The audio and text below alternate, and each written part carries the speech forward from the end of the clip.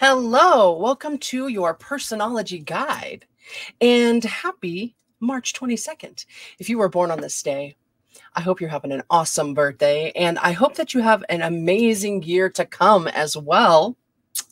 We're going to be reading from The Secret Language of Birthdays, your complete personology guide to each day of the year by Gary Goldschneider and Joost Elfers. Link is in the description if you'd like to purchase this book. So let's get into it. This is the day of direct current. Juicy. Month, March, day 22nd. Your sign is 0 to 2 degrees Aries. You are the Pisces Aries cusp sun sign, and this is the cusp of rebirth, and you're a cardinal fire sign. Boom. Brand new zodiac cycle. All right, March 22 people have a sense of infallibility and refuse to be denied. They feel no need to shout their message from the rooftops. On the contrary, they are often quietly self-assured individuals who loathe self-aggrandizement. If they so choose, those born on this day can be very successful in business or finance, carefully making their way through the competitive corporate jungle. They are not easily sidetracked or led astray, and thus continue inexorably on their path to succeed. Of course, some March 22 people focus on goals that are much more modest, making a happy family life, enjoying leisure time, or developing a hobby, but reach that goal they must. One of the most difficult qualities for others to deal with in March 22 people is that they will not submit to an analysis of their character, nor admit to subconscious motives.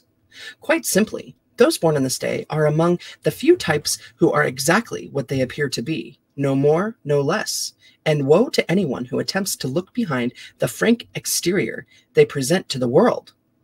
Not surprisingly, they are also allergic to all forms of pretense, sham, or underhandedness they perceive in others. Unfortunately, they run the risk of mistaking diplomacy for duplicity. So averse are they to indirectness. Many March 22 people carry a heroic picture of themselves in their minds, an idealized image that they try to emulate. What they aspire to may not be a terribly dramatic kind of heroism, but rather a quiet and provocative valor that earns the respect and even worship of their family, friends, and associates. Indeed, those born on this day often earn a reputation for being ultra-dependable. Once March 22 people have discovered their true calling, generally found by the time they are in their middle 20s, they will usually continue on course for the rest of their lives. Other activities may grow out of this role, particularly in later years, but the fundamental connection will always exist. Rarely will those born on this day make sudden or abrupt shifts away from their chosen path. March 22 people will find career fulfillment if they are able to look at their products or services critically. If they are unable to do so, they will be repeatedly baffled and frustrated, confused by their inability to achieve success. In addition, they must keep their enthusiasm in check, not only because they may get too carried away and overreach the mark, but also because others may be put off by their manner. In addition, March 22 people should be sensitive to any tendencies within themselves toward despotism or tyrannical behavior. Interesting. Yeah, Mars moved into Pisces this day. There's been quite a bit of confusion out there. Plus that full moon energy coming. Numbers and planets. Those born on the 22nd of the month are ruled by the number 4, 2 plus 2 equaling 4, and by the planet Uranus. People ruled by the number 4 have a unique way of doing and seeing things. Because they often take the minority point of view and are so self-assured, they may arouse antagonism and make enemies, often secret ones. In addition, Uranus symbolizes eccentric and erratic behavior, and coupled with Mars, ruler of Aries, can signify explosiveness in March 22 people. Those born on the 22nd of the month often evidence in interest. That is what it says, right? Yeah. Those born on the 22nd of the month often evidence an interest in doubles of various kinds, twins, coincidences, and symmetry, etc. Also, if you're born on the 22nd, you might want to look into master number 22. True builders. True masters. Juicy. In tarot, the 22nd card of the major arcana is the Fool, who, in several versions of the tarot, is shown blithely stepping over the edge of a cliff. Some interpretations picture him as a foolish man who has given up his reason. Others, a highly spiritualized being, free of material considerations. Positive meanings include renouncing resistance and following instincts freely. Foolishness, impulsiveness, and annihilation are the negative aspects. The highly evolved Fool has followed life's path, experienced its lessons, and become one with his or her own vision. 22.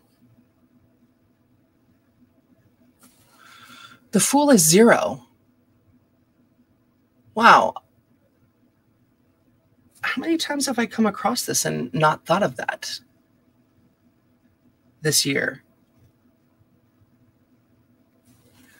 I mean, it is a circle. Anyways, interesting. Okay, so in health, the danger with March 22 people is that because of their confident nature and high energy, they will take good health for granted. By overlooking the fact that health must be maintained, they may fall prey to their boundless enthusiasm. Plans to control calories, balance vitamin intake, or add needed food supplements seem to go out the window with most March 22 people. They want to eat just what they like. Because they despise health or food fads, their families and friends should appeal to them on the grounds of good sense. A moderate amount of exercise, gardening, and outdoor sports are recommended, and a reasonable limitation on fats and sweets in the diet may be acceptable to them. Better to gradually phase in changes in diet without making a big issue of it. Advice: have patience with those who are not as well directed as you. Continue to move slowly but surely, working hard, but also letting things just happen sometimes. Cultivate diplomacy and allow others in a bit more. Meditation of the day.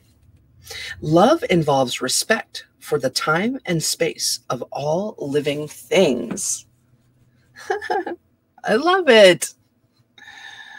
So if you were born on this day, your strengths could be that you are enthusiastic, well-directed, or dynamic, and your weaknesses could be that you are overbearing, emotionally unaware, or overconfident. All right, those born on this day. Anthony Van Dyck, or it's D-Y-C-K.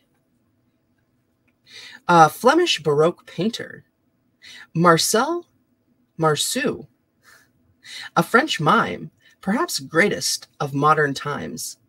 Ruth Page, a ballet dancer and choreographer. Robert Andrew Millikan, a U.S. physicist, Nobel Prize, and electricity and light. Agnes Martin, a painter. George Benson, a jazz guitarist and singer. Leonard Chico Marx, comic vaudeville, film actor, Marx Brothers, and a pianist. William Shatner, TV, film actor, Captain Kirk of Star Trek. Karl Malden, a film and TV actor. Maximilian I, a German 15th century emperor. Wilhelm I, a Prussian 19th century king and German emperor. Stephen Sondheim, a composer and lyricist. Andrew Lloyd Webber, a stage composer, impresario.